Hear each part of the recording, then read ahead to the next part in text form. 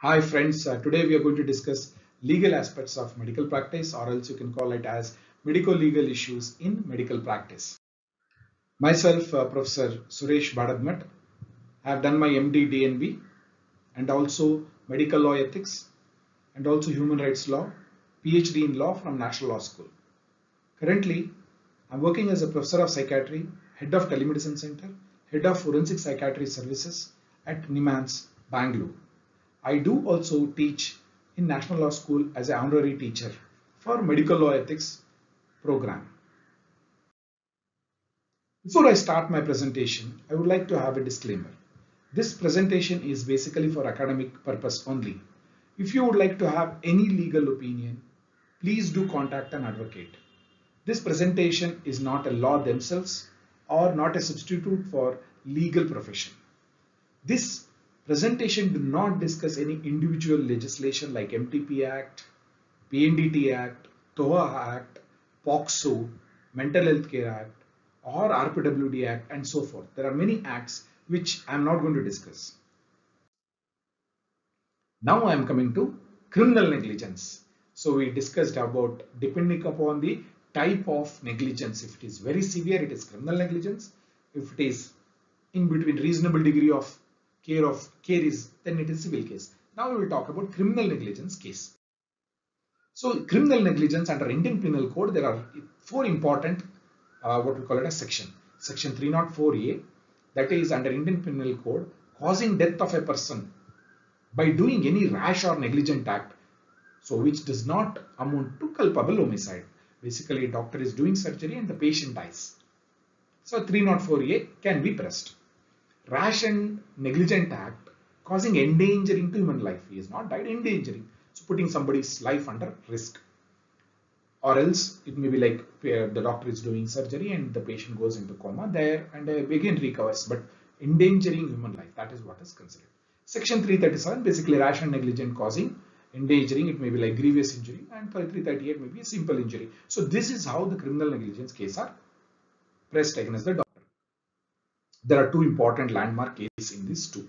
One is Suresh Gupta versus Government of Delhi, that is in 2004, and Jacob Matthew versus State of Punjab in 2005. Now I will take these two cases.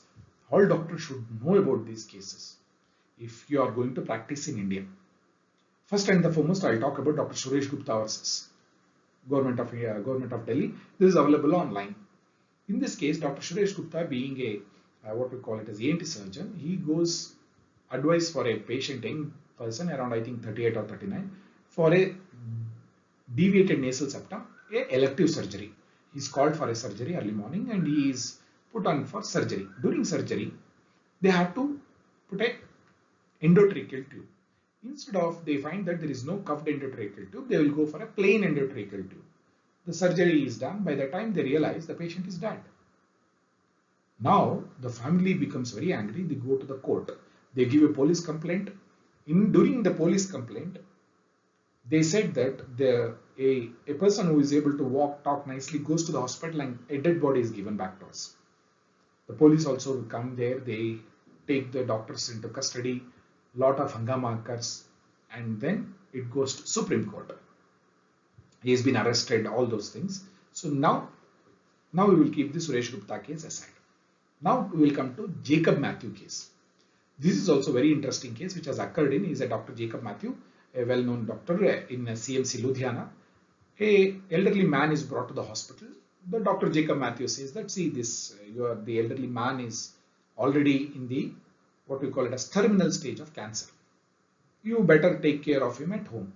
But the father, the son of that elderly man, says he is being in a high bureaucratic position, in a government servant in a high bureaucratic position. He requests Dr. Jacob Matthew, sir, in my house I can't take care, I have a lot of duties to do. Please provide him whatever minimum necessary care is there. But Jacob Matthew says, see, he is in the end stage of his life, you have to consider home care. But he said, no, please admit him, because he used all his bureaucratic pressure and he is admitted. He is admitted in the hospital, he is being looked after. In one fine day early morning, this elderly man goes into gasping, breathlessness. The nurse will call Jacob Matthew doctor. By the time the doctor comes, it is around 25-30 minutes.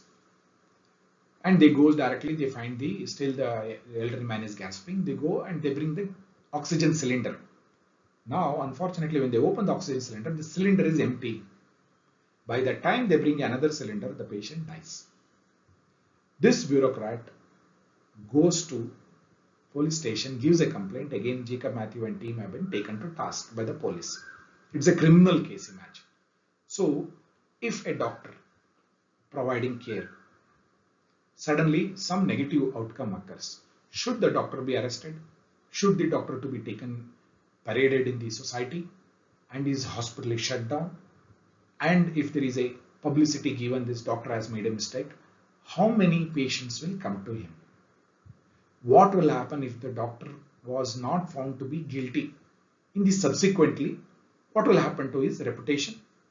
Who will pay the money? These were the questions have been discussed in this whole scenario, and what will be the impact in the larger society of the doctor? Will the doctor take risk in admitting such cases, or will they take a risk in operating a difficult case or a poor outcome case? Will they take risk? So these have been discussed in both the cases, Suresh Gupta and Jacob Matthew. In both the cases, the Supreme Court said none of the doctors are criminally responsible. That means this negligence cannot be gross negligent, and the doctors were exonerated from the case. So that is the beauty of Supreme Court judgment in this case. They said just because the instrument doesn't work, it is the doctor cannot be held responsible. Since there is a scuffed endotracheal tube in Suresh Gupta case, he cannot be held responsible because of the hospital problem. Even in Jacob Matthew case, a cylinder is empty, you can't hold him responsible for it. So that's how the case has been discussed in Supreme Court, and they said this negligence cannot amount to criminal negligence. You can ask for civil negligence and compensation, but not a criminal case. So in this, they said, in this both the case, to say a doctor is criminally responsible, negligence is to be an essential ingredient of the offense. The negligence to be established by the prosecution must be culpable, very gross. Though section 304A did not have this, gross or culpable, the Supreme Court, to protect the doctors community, came up with this word, culpable and gross. That means the doctor should be almost did it deliberately. To that level, then only the criminal charges can be pressed. Not only that, to protect the doctors community, the Supreme Court gave a guideline for arresting a doctor. Before, if there is any private case or any case has been put against the doctor, this following guidelines has to be followed by the IO, that is investigating officers. In this both the case, the guidelines have been very clearly dealt out by the Supreme Court. Before you arrest a doctor, what are the things has to be done? So first and the foremost, whenever there is a FIR against a doctor for medical negligence, that to criminal negligence, when the case has been filed against the doctor, the IO has to go to the hospital, take over the body, send it for postmortem, take all the medical records, send these records to the State Medical Council or to the government medical hospital or to the any doctor who is working in the government in the same area where the patient was undergoing treatment, and to get the opinion. The opinion also should have, if possible, to look into the what we call it as the postmortem report. With all these report, if the doctor was given opinion, yes, this doctor, treating doctor was negligent, it was gross negligent is there, the doctor can be arrested. Again, you don't arrest the doctor routine manner. There should be, again, the police should have an evidence this doctor may escape or may tamper with the evidence. Under such circumstances, doctor can be taken into custody. So, but however, in many cases, the court has been lenient towards the doctor. The bail has been granted many a times. So please do understand, doctors, the criminal cases has to be gross negligent. And please know your rights. Whenever there is a death, don't try to defend in front of the family members. Let them give a complaint. The IO has to come. The IO will take over the body and then he will send it for postmortem. Please facilitate giving the evidence. Let them take the medical records. Let them go and get an opinion. And then still after the opinion is against you, they have to come and check whether you are able to escape or whether it is you're not going to escape. Since if you are having a nursing home, I don't think any doctors will escape. And then even if you are arrested, the bail are usually granted to the doctors. The court also knows that this profession cannot be pushed further, because if they push, no doctor would like to take risk of treating a patient who is very sick. So it's the Supreme Court has managed to keep a balance. So the gross negligence is the requirement to have what we call it as a criminal negligence. After discussing Bolam, Bolito and the CPG guidelines, medical negligence, criminal negligence, we are now moving to civil negligence case. Again, a civil negligence, there are different things we can talk about. Civil court, the patient can go to the civil court or to the consumer court. Nowadays, the consumer court is very fast. Many patients do approach consumer court, or else if there is no money involved, they would like to consider going to the Council of India. It may be State Council or to the Central Council. Invariably, you have to give first complaint to the State Council. From there, appeal to the Central Council, that is Medical Council of India. Or else there is also something called as Clinical Establishment Acts, which are there in some states, or else Private Clinical Establishment Act. Under that, they can also be considered, or Human Rights Commission, Women Commission, Child Rights Commission. These also have been considered. With regard to civil negligence, there are two important landmark cases, and I request all the doctors to go through these two important cases. First and the foremost is Kusum Sharma versus Batra Hospital, which came in 2012, and Balram Prasad Kunal Shah versus, basically it is Kunal Shah versus AMRI Hospital, one of the biggest compensation given in the history of medical negligence case. Coming to Kusum Sharma versus Batra Hospital. Here is again a person working in a government setup in an oil company, has severe BP and generalized body swelling. It is basically edema, generalized edema is there. He goes to one of the hospital, I think in 1989. He goes to a hospital in Delhi. They do some investigation, nothing they are found. They start antihypertensives, they continue. But in 1990, he develops what we call it as severe hypertension. Again, he has been subjected to various tests, and then he will be referred to Batra Hospital. In the Batra Hospital, they do CT scan and ultrasound abdomen. They found there is a mass on the kidney. So then they ask him to undergo surgery. The surgery is planned. He undergoes surgery. During the surgery, unfortunately, there is a side effect. They damage the tail of the pancreas. And then but anyhow, because it's a very risky surgery, they will put a drain. Actually, in the mean course of time, the drain has to be removed, and whatever the fistula surgical drain has been kept, it will close on its own. But unfortunately, it doesn't close. There is a further damage occurs. Again, a resurgery is done. Again, one more, what we call it as a catheter has been placed, draining occurs. After that, this patient goes to various hospitals, including AIIMS, Jodhpur Hospital, one of the hospitals. In various places, he goes and takes treatment. And finally, he develops pyogenic meningitis. And unfortunately, he dies. There, the family of Sharma, they go to the court asking for huge compensation. In that case, what happens? That is one important landmark case. Why it is landmark case? In this case, the Supreme Court gives a very important points. That points every doctor should know. That is what is the beauty of Kusum Sharma versus Batra Hospital. But the another case, Balram Prasad versus Kunal Shah, this case is interesting because the amount of compensation, it is almost 11 to 12 crore compensation. So from that aspect, it needs some attention.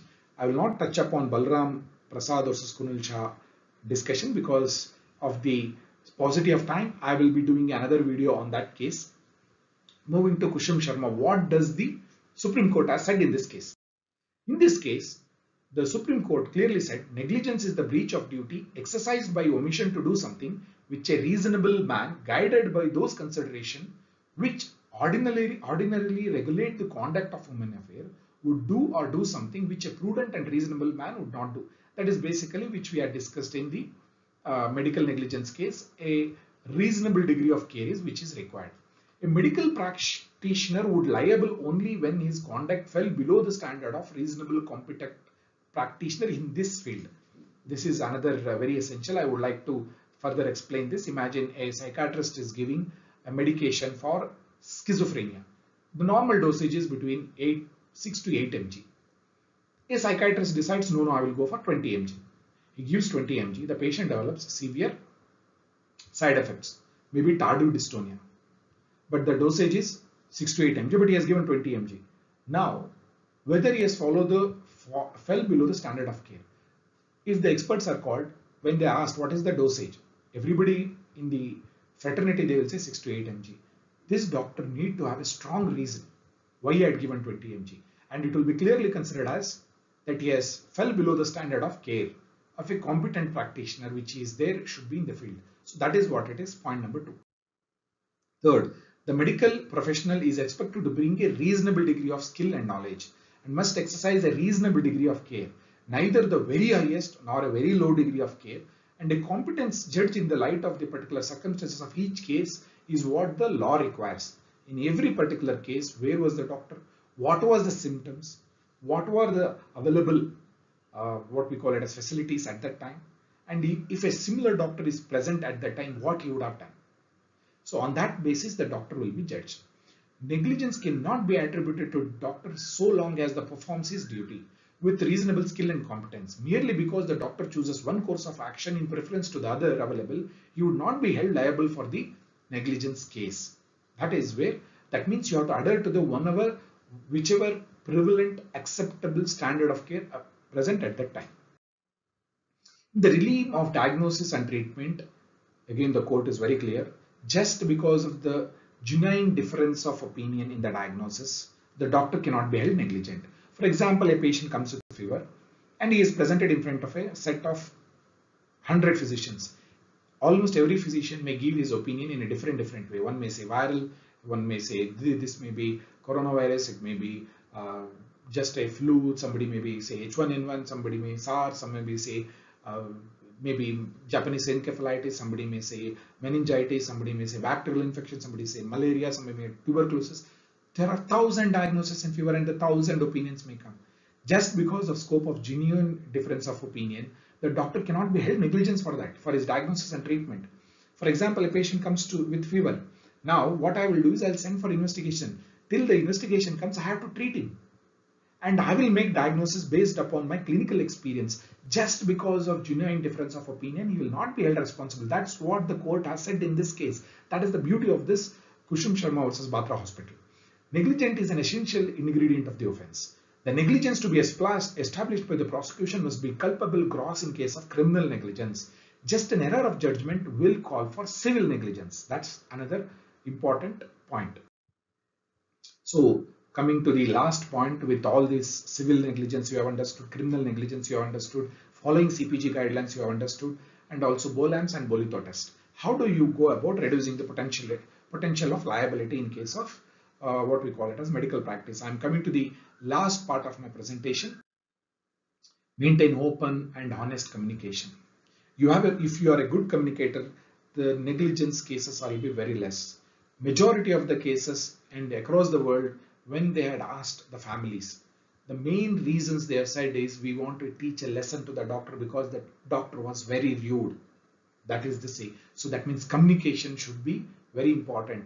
The general population do accept that the doctor tried his best. But if you are rude, if you are shouting, if there is a malpractice involved, they go to the court just only for reason to teach lesson.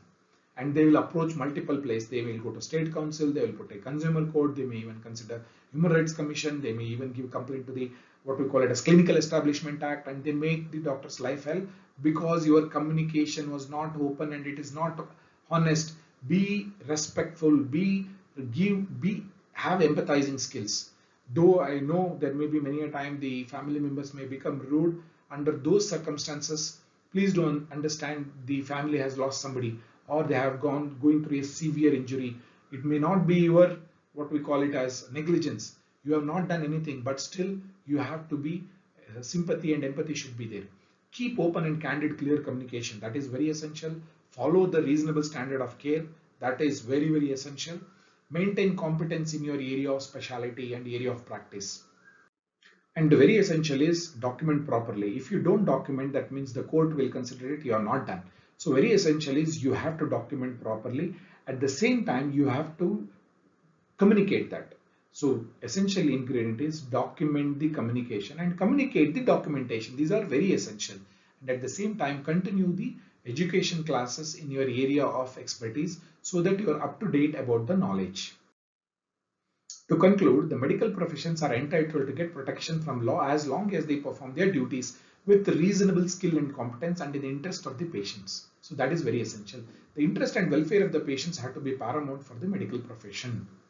So my dear doctors, please do understand that the courts are not against you, and the criminal case, to prove that, it should be a gross, very gross. So that is very difficult to prove, and the criminal cases are not usually considered weighable against the doctor. But of course, civil case, yes, because in the civil case, it will be the probability of evidence. So who has more evidence? If the patient has more evidence, he will win the civil case. If the doctor has more evidence, the doctor will win the case, especially in civil cases. That we call it as the probability of evidence in civil case. Whereas in criminal case, it has to be beyond the reasonable doubt. So that is what is essentials in criminal case. So doctors, please do understand there is a legal liability in your medical practice. And one of my teacher used to say that medical practice is like a road traffic accident. It's a very concrete but worth understanding. You may be very good, you may be a very good driver, you may be an excellent doctor, but the opposite party has drunk and is driving the vehicle, he may come and hit you.